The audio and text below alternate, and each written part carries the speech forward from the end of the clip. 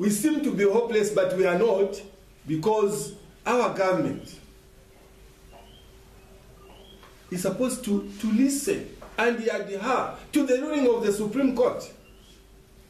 So this is why we are crying foul. Seemingly losing the battle for improved salaries for government workers, the Zambia Congress of Trade Union is now looking for a 2015 that will be free of wage freeze. In their submissions to the 2015 national budget, the Zambia Congress of Trade Union has demanded that the wage freeze be nowhere close and that the budget for extra emoluments should be included.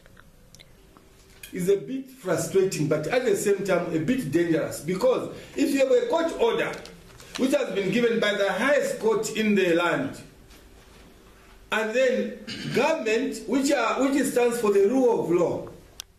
Are you saying government is defiling that order?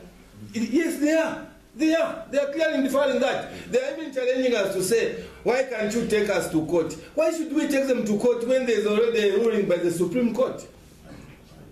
And we took them to the ILO. I think you should photocopy this paper and give our colleagues. We took them to the ILO. Again, they lost the case.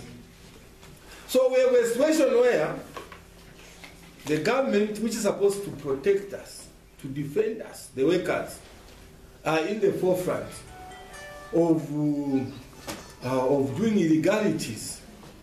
Union General Secretary Roy Mwaba has also proposed a tax-free earning adjustment from 3,000 kwacha to 4,000 kwacha. In the 2015 budget, we are proposing that the taxable threshold be raised from 3,000 to 4,000. Improving the agriculture sector is another thing the union wants government to attach more resources to. Government should sustain and increase input subsidies to the sector to encourage our productivity. The budgeting proposal has since been submitted to the Ministry of Finance. Whether or not Zctu's budget submissions will include convincing proposals the ministry will pick on is something that will be known when Finance Minister Alexander Chikwanda presents the budget to Parliament. Muvi TV News, Lusaka.